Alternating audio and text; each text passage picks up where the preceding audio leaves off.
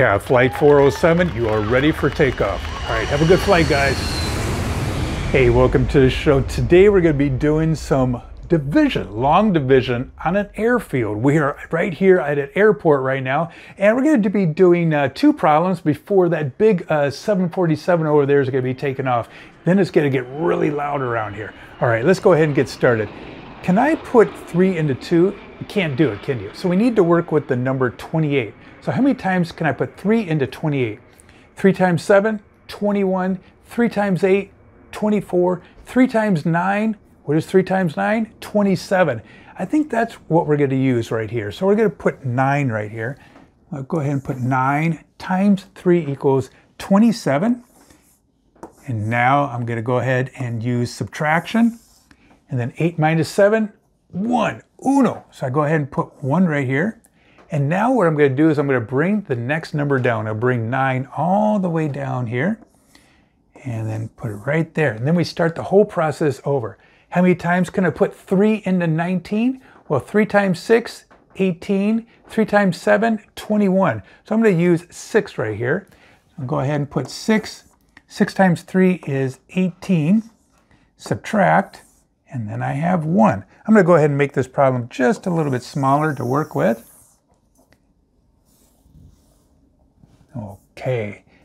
And yep, they're working on that big plane over there. I hope they're going to hold that off for a couple minutes.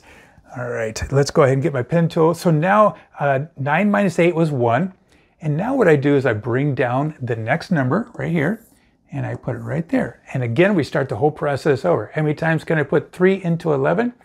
3 times 3, 9. 3 times 4, 12. Too big. We're going to stick with 3. So 3 times 3 is 9. Subtract, and that leaves us with 2. Is there any other number to bring down? No. No other number to bring down.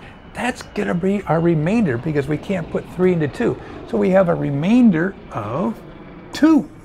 So our answer is 963 with a remainder of 2. You want to do one more? I think we got time for one more.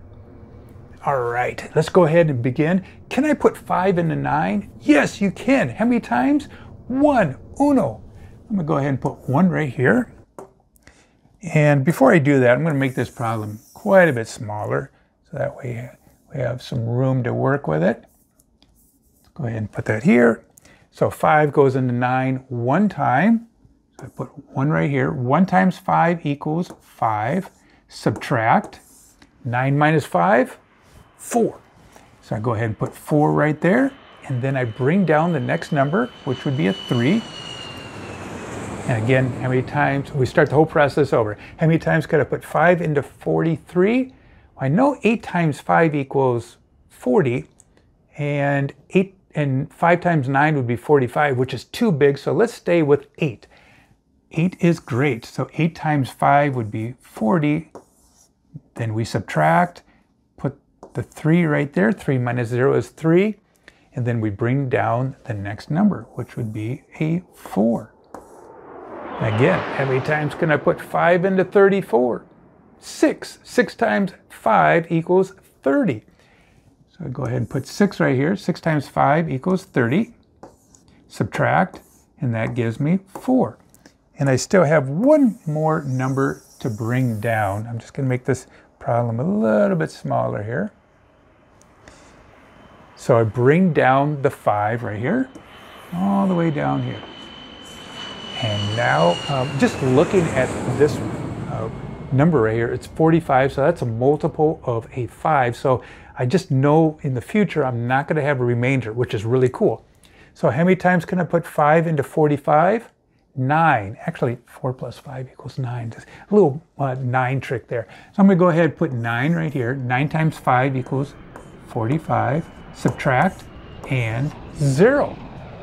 That was super fun. Hey, make sure, please, hit that likey button down below, and we better get going. I can hear those engines revving up of that giant Boeing 747.